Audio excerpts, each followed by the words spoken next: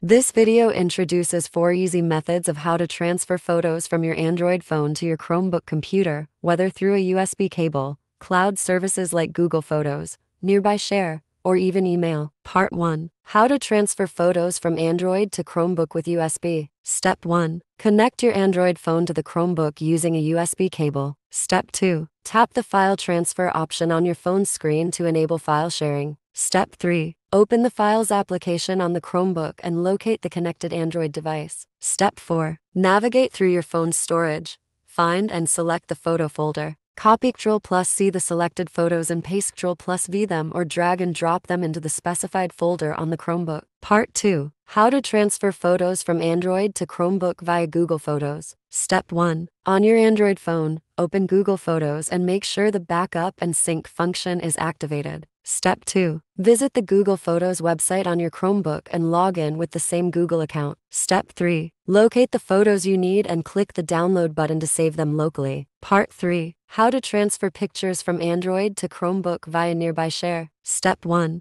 On your Android device, open Settings and navigate to Connected Devices Nearby Share. Step 2. On your Chromebook, click on the time bar in the lower right corner. Locate and enable Nearby Share, ensuring both devices are close by and Bluetooth is on. Step 3. Select the photos you wish to transfer on your Android phone and choose to share them using Nearby Share. Step 4. Accept the sharing request from your phone on your Chromebook, and the photos will automatically download to the Downloads folder in the Files app. Part 4. How to transfer photos from Android phone to Chromebook computer by email. Step 1. Open the email app on your Android phone and add the photos you want to sync as attachments to a new email. Step 2. Input the email address accessible on your Chromebook and send the email. Step 3. Log into your email account on your Chromebook and download the photos from the attachments.